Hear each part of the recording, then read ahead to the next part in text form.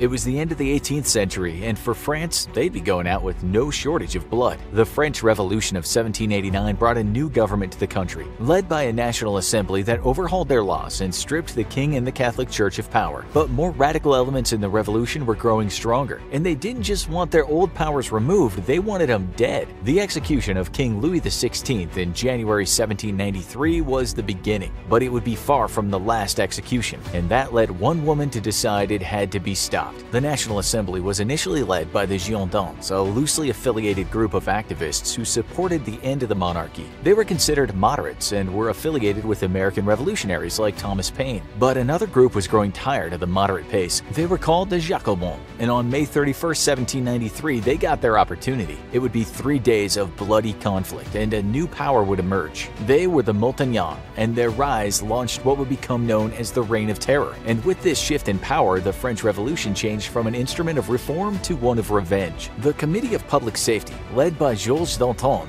and later by Maximilien Robespierre, aimed to hunt down the enemies of the revolution, both foreign and domestic. And it didn't take much to make that list. But many thought the most powerful figure in the revolution wasn't those in government, it was the man who spread their word. His name was Jean-Paul Marat, and few names struck more fear into the French hearts. A journalist and a political theorist, Marat was one of the most radical supporters of the revolution, and he was known for his relentless defense of the sans-culottes. This radical worker-led group made up the bulk of the Revolutionary Army and had no problem getting their hands dirty and handling executions personally. His newspaper, L'Ami du Peuple, frequently advocated violence against enemies of the revolution and led many to accuse Marat of being a dangerous man, a claim he likely wouldn't dispute. Marat had been deeply sick in 1788, but hearing that Louis XVI's reign was in trouble, he claimed to be given a new burst of life. But few factions would be radical enough for Marat. Originally aligned with the Girondins, Marat quickly left and aligned with Danton. His newspaper led attacks against members of Louis XVI's court, forcing them to flee the country. His paper also published alarmist articles about the threat of counter-revolutionaries, and he had only one solution to the problem: executions, and plenty of them. For the first few years of the revolution, he was repeatedly forced into hiding as an outlaw. But soon enough, his brand of politics would get their day in the sun. Marat was heavily involved in the insurrection of August 10, 1792, which led to the abolition of the monarchy. And with that, Marat gained more influence, including becoming the head of the Committee on Surveillance that targeted those that they felt weren't loyal enough to the revolution. Over 4,000 were soon arrested, but Marat wasn't satisfied with this and advocated that the prisoners should all be burned alive. This was voted down due to the threat of spreading fire, but he would get his wish for blood soon enough. On September 2, 1792, thousands of prisoners were brought out of the prison and impromptu trials were held in a courtyard. Those found guilty would be butchered, speared, or decapitated by ruthless bands of mercenaries brought in to oversee the punishment. When the initial massacres were done, they went into the prison and killed people in their cells. No one was safe, with priests and young people accused of being counter-revolutionaries falling victim. This would be known as the September Massacre, and many in Paris were horrified at what was being done in the name of revolution. But no one was more horrified than Charlotte Corday, a minor aristocrat. Corday lost her mother and sister at a young age. Her father sent her away to live in a convent, but that gave her a unique benefit: access to a library. As a girl, she read the works of philosophers like Plutarch, Voltaire, and Rousseau. A small woman, she became the sole heir to a moderate estate and had reason to fear that the revolution's excesses would eventually reach her. As it started, she sided with the Girondins and watched in horror as they were eventually purged by the Montagnards and their allies. The September Massacre was the last straw. Something needed to be done. Corday viewed Marat not as a revolutionary leader, but as an enemy of France. She was shocked by the execution of the king and thought that Marat was likely to incite a full-on civil war in France that could leave countless dead. And as the Reign of Terror ramped up, she feared that she was being proven right. On July 9, 1793, she left her cousin's home and headed for Paris, carrying a long knife. Marat was a powerful man, but he had one weakness. He suffered from a painful skin condition for years, and treating it had become difficult. It had forced him to retire from active politics, and many members of the leadership were distancing themselves from him. There was only one thing that alleviated the symptoms: long soaks in bath treated with minerals and medicine. By the time Corday came looking for him, he spent most of his time in the bath, and there he soaked on July 13th when a young woman appeared at his apartment. She claimed to have information on fugitives, enemies of the revolution. Marat's wife Simone had suspicions, but Marat was obsessed with finding any enemies of France. He invited Corday in and gave her an audience at his bathside. She claimed to know about the escaped Jourdan, who had escaped to Normandy, and they talked about 15 minutes. She gave him names, and Marat boasted to her that within a fortnight they would all be arrested, tried, and guillotined. Marat didn't have the power swear to guillotine anyone anymore, but that didn't matter. Corday had heard enough. She pulled the long knife out of her corset, stabbing Marat directly in the chest. This caused massive bleeding, and Marat died in only seconds after crying out to his wife for help. Simone rushed into the room alongside one of Marat's distributors, and Corday was taken into custody quickly. While two neighbors tried to revive Marat to no effect, an angry crowd gathered, ready to murder Corday on the spot, but the local officials wouldn't have it. They wanted her to stand trial as an enemy of the revolution. Corday had not expected to come back from her mission, and she sent a letter to her father. It was intercepted, and it would be read at her trial. She claimed that she had avenged many innocent victims and prevented far worse, and this was used as evidence by the prosecutors that she was not a simple madwoman, but an assassin who had planned her killing of a political figure. When interrogated, she stated her support for the revolution and its Republican ideals, but not for the actions of radicals. But many suspected a bigger conspiracy. The prosecution and many high-ranking revolutionary figures thought Corday might have been a pawn of the Girondins, who had escaped and were plotting to overthrow the government. They argued that Corday had killed Marat too effectively to not be trained, but Corday maintained her story throughout the trial. She had worked alone, creating the plan and executing it alone. She claimed luck alone guided her knife. She knew what awaited her, and she was unafraid. Her initial choice of a lawyer wasn't informed in time, so her court-appointed lawyer had no luck. Corday was quickly convicted and sentenced to death, and only 4 days after she stabbed Marat, she would face the guillotine. During her trial, she made her motivations clear. She believed Marat was a dangerous man, and her quote became famous: "I killed one man to save 100,000."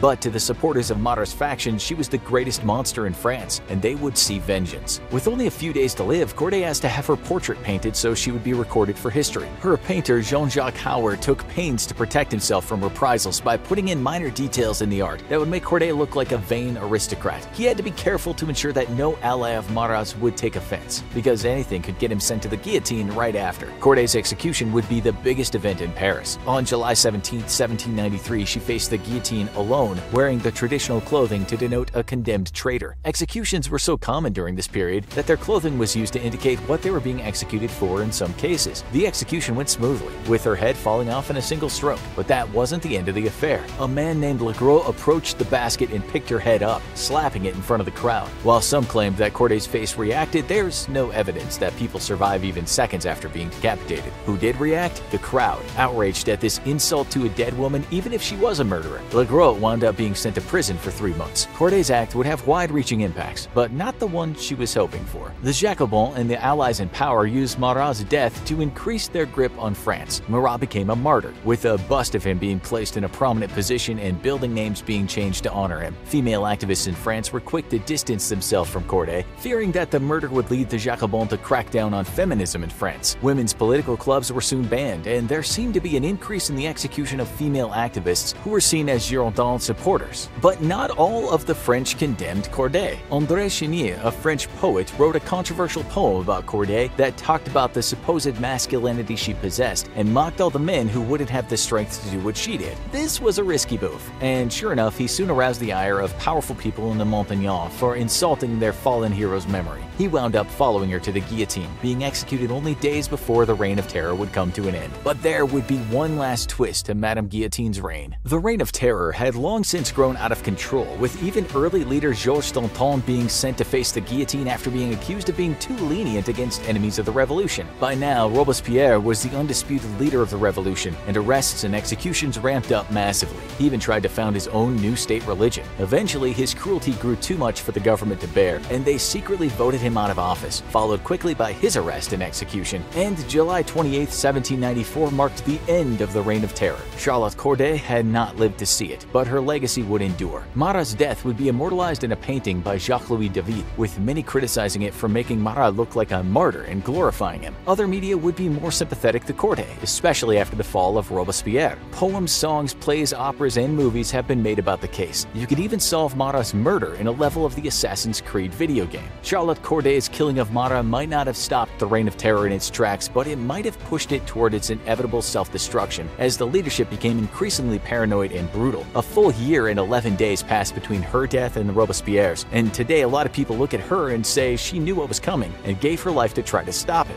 For more on this chaotic period, check out the French Revolution in a nutshell, or watch this video instead.